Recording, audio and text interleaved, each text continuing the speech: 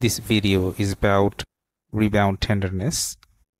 Welcome to our channel Internal Medicine Made Easy, the online learning platform that provides medical education to healthcare professionals and students to improve their clinical skill and help them in their studies, courses, careers, and research. The rebound tenderness test, also called the Blumberg sign, is a clinical sign which may be elicited on physical examination and may be indicative of peritonitis.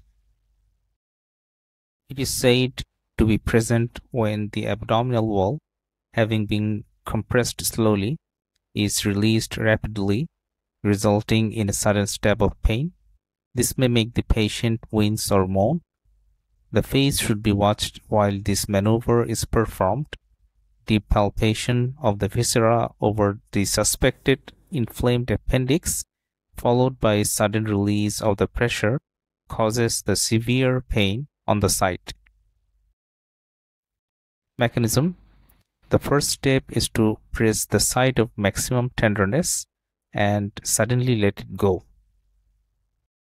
Sudden release mimics a tuning fork type action where inflamed parietal and visceral peritoneums touch each other in a repetitive vibratory type movement, thus accentuating the pain. Clinical significance: the sign indicates aggravation of the parietal peritoneum by stretching or moving.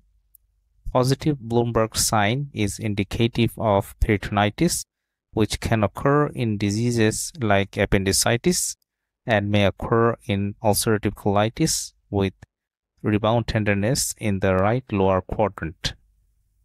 However, in recent years, the value of rebound tenderness has been questioned, since it may not add any diagnostic value beyond the observation that the patient has severe tenderness.